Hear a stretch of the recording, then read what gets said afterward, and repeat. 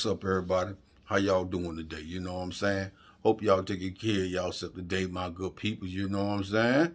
Y'all know what to do. You know what I'm saying? Like, share, and comment, baby. Smack that doorbell for me, baby. You heard me? Keep God first, baby, over everything. So on this note, my good people, let this video take off. I'm going to play catch up at the end, baby. Let's go. At all. You ain't knocked on my door. I found out at 6:30. I get a phone call saying that she was stabbed. My son said I'll go up there and check because I was at work. And he texted me and said that she didn't make it. Friday, I went to the police station and I wanted to know what's going on. How come no one's knocked on my door? No police, nobody's contacted me. I don't know, I don't even know where my baby at. I ain't seen her since this all happened. She just had the little girl, so she was very thrilled about that. She been wanting a girl. 29-year-old Devonna Walker was a devoted mother who enjoyed both having fun and spending time with her kids.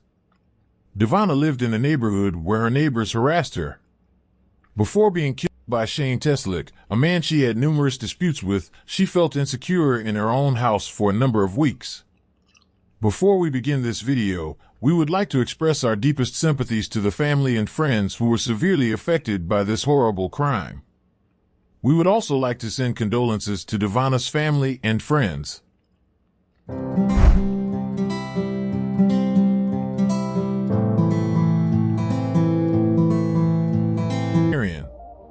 Marion is a city located in Lynn County, Iowa. The city has a population of around 40,000 residents. Marion is situated in eastern Iowa, near the Cedar River, and is part of the Cedar Rapids metropolitan area. Iowa ranks first in beef, pork, corn, soybean, and grain production. One Iowa family farm grows enough food and fiber to feed 279 people. The cost of living in Iowa is 5% lower than the national average. I really dislike some people in Iowa.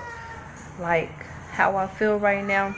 I got the boxing gloves. Let's do it. I got a big ass backyard. Let's do it. Anybody at this point right now. On February 12, 1994, Devonna Walker was born. She was regarded as a cherished mother, sister, friend, and daughter by her family and friends. Her three children, 2 boys and 1 girl, are 14 years old, 7 years old, and 3 months old. Her life had turned around, and she was a recent convert to religion. Devonna was practical and honest. Being with her children was Devonna's greatest pleasure. They were everything to her. I did. Yep.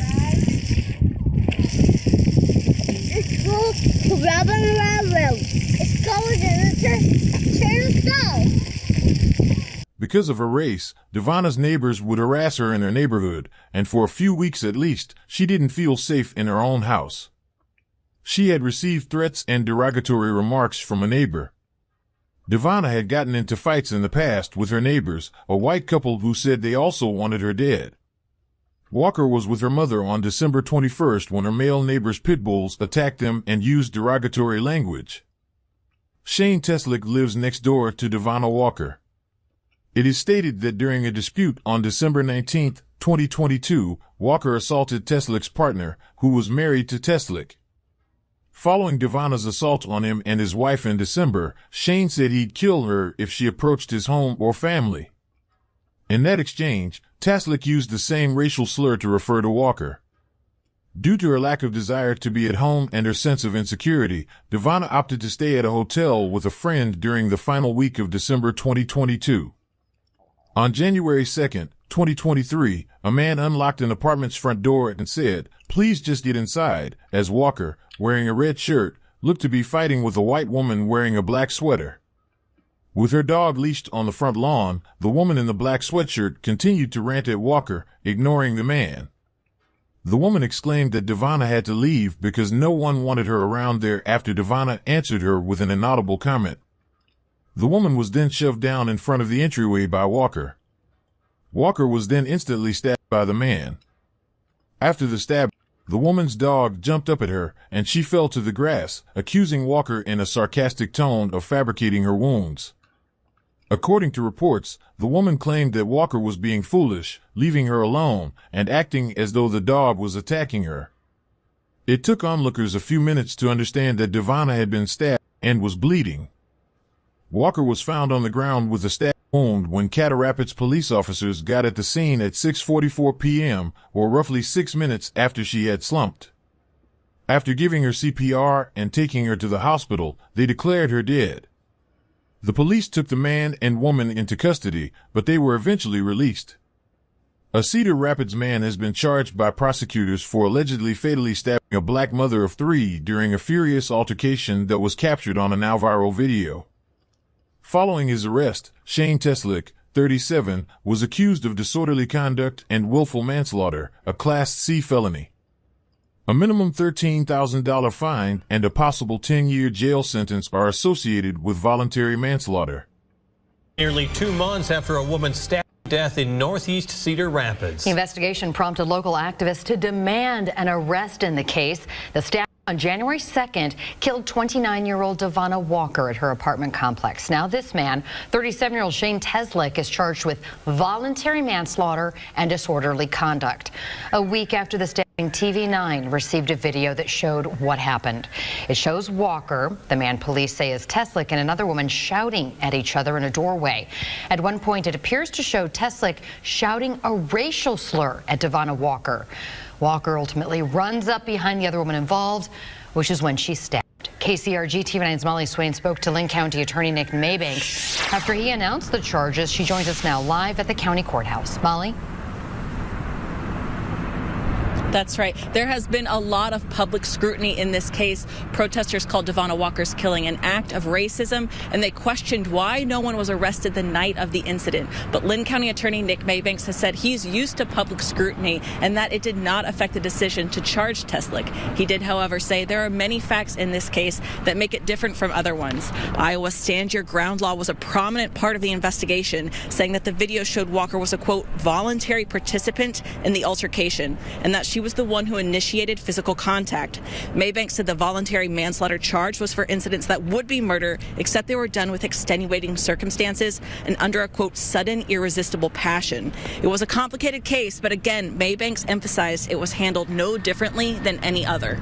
I absolutely push back on any notion that this case was treated differently based upon the race of the individuals involved. I'm no stranger to public pressure. I've been doing this for 23 years, and one thing I've learned is that you don't make decisions based on public pressure, and you certainly don't make decisions based on a demand for an arrest. That's not how this process works. I respect the right of the protesters to protest and to express their grievances with the criminal justice system. However, none of that played any role in this decision. All right, my good people, you know what I'm saying? Teslick is in custody in Clay County. He'll be transported in the next few days to appear in a Lynn County courtroom. Once he appears, there'll be a decision on whether he'll face bond or how much that will be. In Cedar Rapids, Molly Swain, KCRG TV9 News. May the family of Devon Walker find... She liked it, you feel me? But, you know what I'm saying? I don't know if she had them boxing gloves for them or what, you feel me? But to me, you know what I'm saying, she knew she had somebody racist, and she knew she had to keep watching her back. So she felt comfortable. She felt still comfortable because to me, she said she liked it. You know what I'm saying? But by this dude, and what get me, when the police say that I've been doing this 20 years, I wouldn't care you been doing for 40 years, partner. If somebody put some eye on somebody, or whatever, you feel me?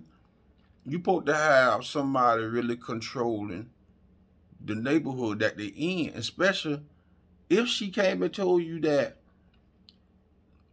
people threaten her, you know what I'm saying, these people racist, and you know what I'm saying, I know they here, woo, woo, woo, woo.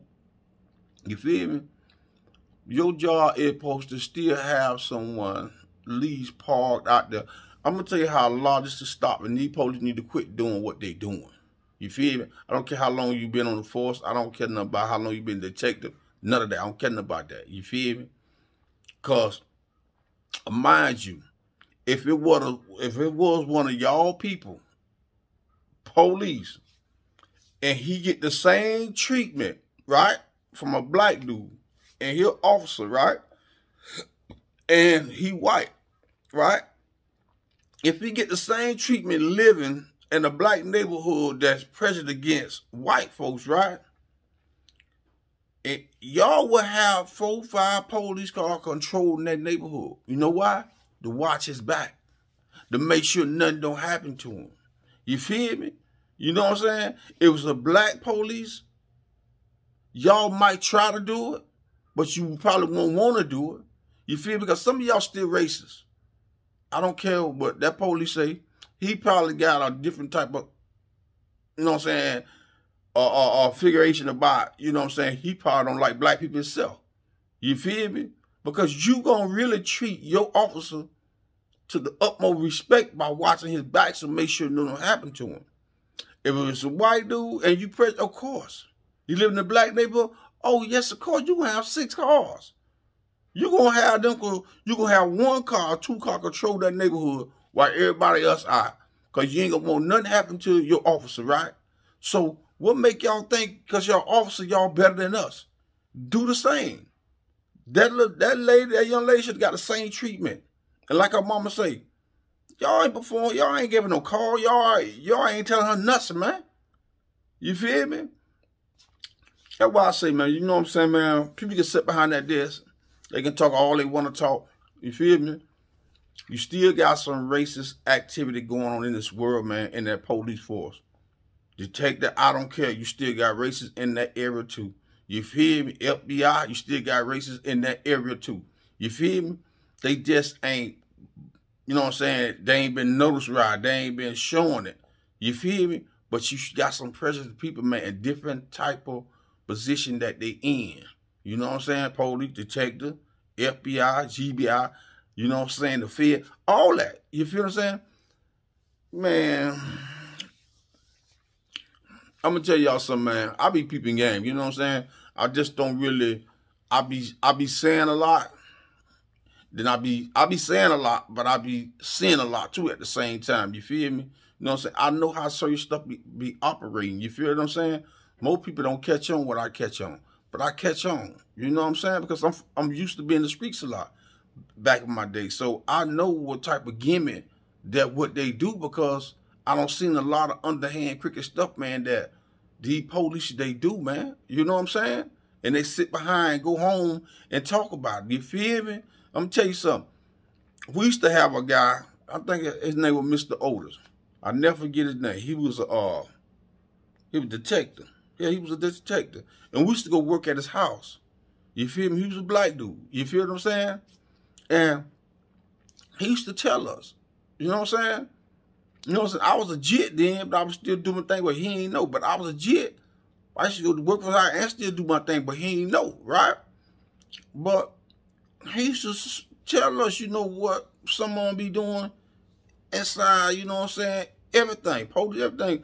That's how, you know what I'm saying, I get to learn a lot because I don't be around people to talk about the other people's. You feel me? And this here, man, it's crazy, man. But anyway, my good people, you know, y'all can go over to my boy channel right here. You feel me? You know what I'm saying? Show him some love. Tell him Miami, you know what I'm saying? Sent y'all over there, you heard me, you know what I'm saying? You know, I like showing people channel on my channel, you know what I'm saying? Because, you know what I'm saying, I don't act for nothing, you dig what I'm saying? And, you know, and I know people be subscribing back to my channel. When I subscribe to their channel, that's what you call teamwork. That's what you call somebody, we helping out each other. Ain't nobody being selfish, man. You feel me? So on this note, my good people, you know what I'm saying? That's the end. I'm going to scratch that. That's all I got for y'all, you know what I'm saying? But y'all know what to do, you know what I'm saying? Like, share, and comment, baby, and smash that doorbell for me, baby. You heard me? Keep God first, baby, over everything. So on this note, my good people, I'm gone from y'all, baby. I'm gone.